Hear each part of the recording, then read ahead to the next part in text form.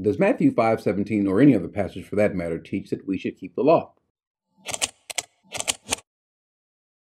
Hey, smart Christians, welcome back. This particular passage was brought to my attention, and I want to give it some attention to see if indeed it teaches that we should keep the law. Now, I'll say this up front before I go into it. No, we should not keep the law. There are some dire consequences for trying to keep the law, even to try to remember the law. I understand that some people might want to maybe keep some sort of Jewish roots or what have you, but that is not prescribed for us, especially if we are not Jewish to begin with. Gentiles wanting to become messianic or Gentiles wanting to adhere to certain facets of the law. One, we're never told to keep any portion of the law. As a matter of fact, Gentiles are not familiar with the law in the New Testament. We do see that there are people that come around who try to tell the Gentile believers that they should first convert to Judaism, receive circumcision and so forth, and then place their faith in Jesus Christ as the Jewish Messiah. But that is unbiblical. As a matter of fact, Paul calls that a gospel, a different gospel that really is not a gospel. But before we even get to that, let's go to Matthew chapter 5, verse 17. In there, he says, "Do not think," Jesus says, "that I've come to abolish the law or the prophets. I did not come to abolish the law, but to fulfill the law." And some folks might say, well, see, he's saying that he didn't come to abolish the law, but look what he says. He says he's come to fulfill the law. The question is, what does that mean? We'll get to that in a second, but let's continue reading. He says in verse 18, "For truly I say to you, until heaven and earth pass away, not the smallest letter or stroke shall pass from the law until all is accomplished."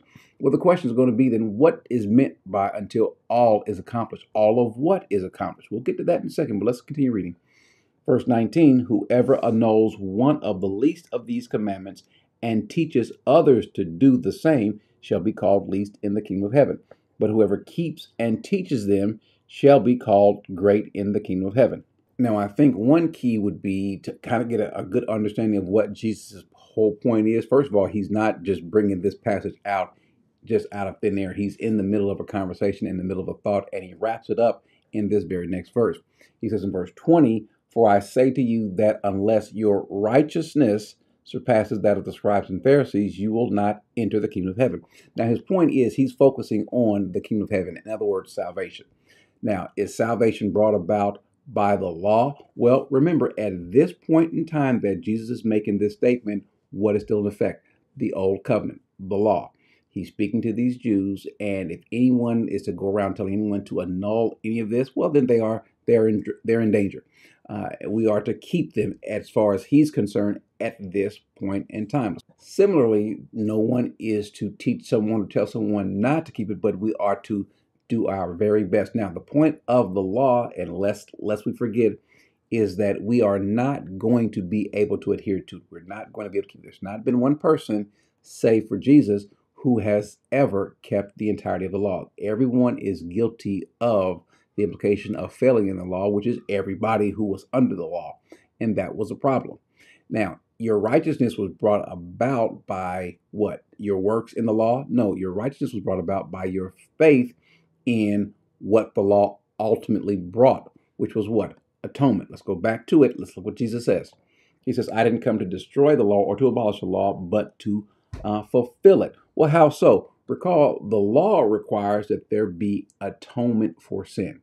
How was that done? Obviously by the priest, who's the mediator, who would go before the Lord, and there would be this laying on of hands on the scapegoat.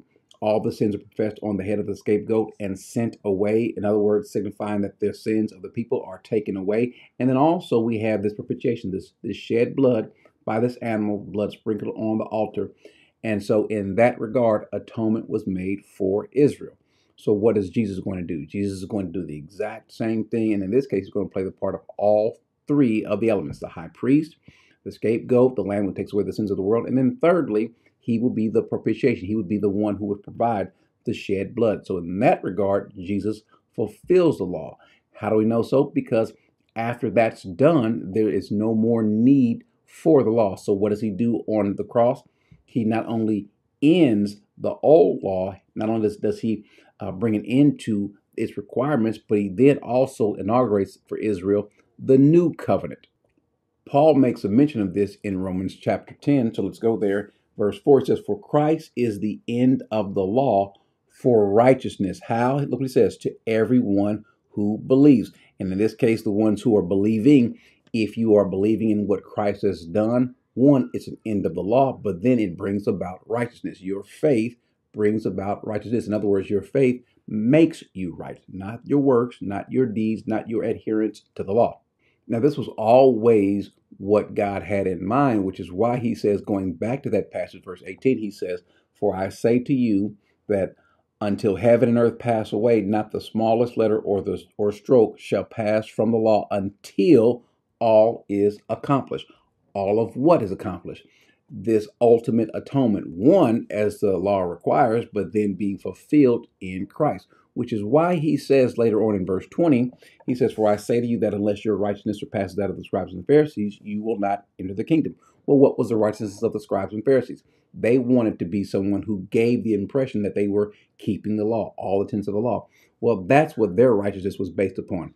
We already know that that particular type of righteousness that they're trying to obtain cannot be gained by them trying to adhere to the law. Why? Because no one can do it. Paul covers this again in Galatians. Remember, in Galatians, we have this issue of these Judaizers who come and they want to make them become adherents of the law. And Paul is bothered by this. As a matter of fact, he even calls them foolish and wonders and marvels at how quickly they are turning from this faith, believing that, oh, you know what, it's no longer about our faith. I guess we have to also keep these. And so Paul rebukes them as well. But then in chapter 3, starting in verse 23, look what he says. He says, "But before faith came, we were kept in custody under the law, being shut up to the faith which was later to be revealed." In other words, we had no idea what was going to be revealed. We didn't even really know what this whole point and purpose of this was. We had an idea, but we were shut up to this idea. Look what he says. Verse 24 says, "Therefore the law has become our tutor to lead us to Christ, so that we may be justified by faith." Exactly. Not by works, but by faith. And so what we find out is that in trying to observe and to keep the law, we find out that none of us, at least none of them, were able to do so, and they would struggle and see that I can't do this, which is the point of having this atonement at the end to make atonement for your souls. The same thing now. And so what does this do? It shows that we can't do it. We can't be right. We can't be justified by our works. We are only justified by our faith in his work on the cross. He says in verse 25, "But now that faith has come, we are no longer under a tutor. For you are all sons of God." How? Through faith. "For you are all baptized into Christ, have clothed yourselves with Christ. There is neither Jew nor Greek, there is neither slave nor free, there is neither male nor female, for you are all one in Christ Jesus. And if you belong to Christ, then you are Abraham's descendant, heirs according to promise." Not according to the law, but according to promise. And how does this come about? By our faith in what he's done. And so, returning to the original passage, does Matthew chapter 5:17 teach, or any other passage teach, that we are to adhere or to keep the law, keep the different elements of the law, trying to figure out which portion of the law is more important? No. That's why we don't have a passage in the New Testament telling specifically us as Gentiles to keep or to adhere to the law. As a matter of fact, those that are rebuked are those that are trying to bring about this idea of keeping the law. That's one group that's rebuked. The second group that's rebuked are the believers who are going to the law in order to justify themselves or to make themselves feel even better about, one, having faith and keeping the law. Paul calls them foolish. Let's not do so, because there is no passage that tells Christians that we ought to keep the law. Amen.